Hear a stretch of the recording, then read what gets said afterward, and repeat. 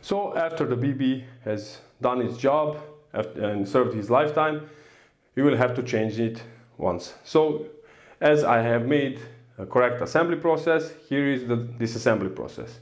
For this we will need the 14 key to take out the bolt, crank extraction tool and the key for it, and of course Thun's easy fit for disassembly.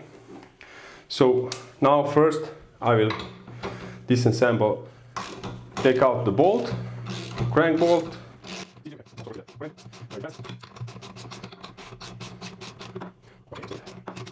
and here we are, it's out. Then we need crank extraction tool. So first we have thread inside the crank. We can screw it in, so it's basically it will be fixed in place. Add it a little bit, not too much, because it's aluminum crank and aluminum is soft, quite soft material compared to steel, so you don't have to over tighten it, just use small force so that it's fixed. There is enough thread inside to hold everything, and this part will go in and push against the spindle, so it will extract the crank outside. So you can tighten it and slowly you will see the crank sliding off the crank. It's very easy, very simple, and then you take out the thread here. So with aluminum cranks it's never too much trouble. Also here now you have two composite cups. You don't have to be worried if there is rust or if the material is stuck in the frame, because composite never gets stuck. So it's very easy, very predictable in your service shop and everything, so it's easy to do. I suggest using Thun's Easy Fit tool. It has nylon insert, so it will not fall off. You know, when you apply pressure, most of the tools will fall off, but here it's fixed in a good direction.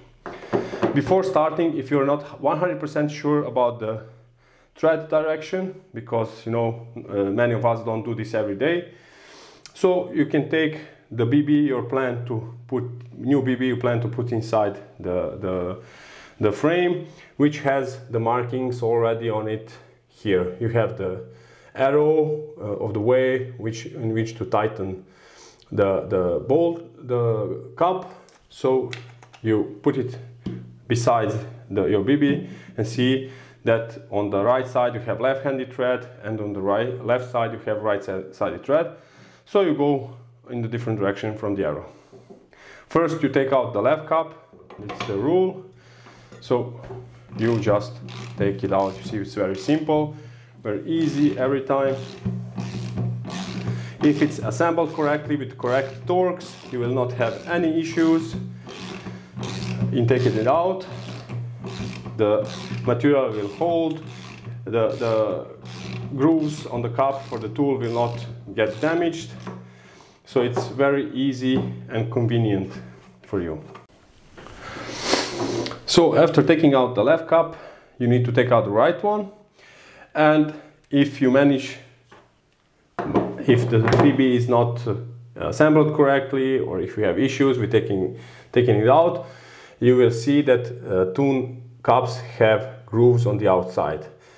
If you manage to damage the inside ones, if you have bad quality tool, if the tool is damaged, the edges of the tools are damaged, or if there's any other issues, then Thun has an option for the Pedro's key, where you can put the key on the outside of the cup and then take it out. So if you don't manage to take it out with a standard key, which is highly unlikely, but there are cases, so you can take it out by Pedro's key, which is quite common in use everywhere.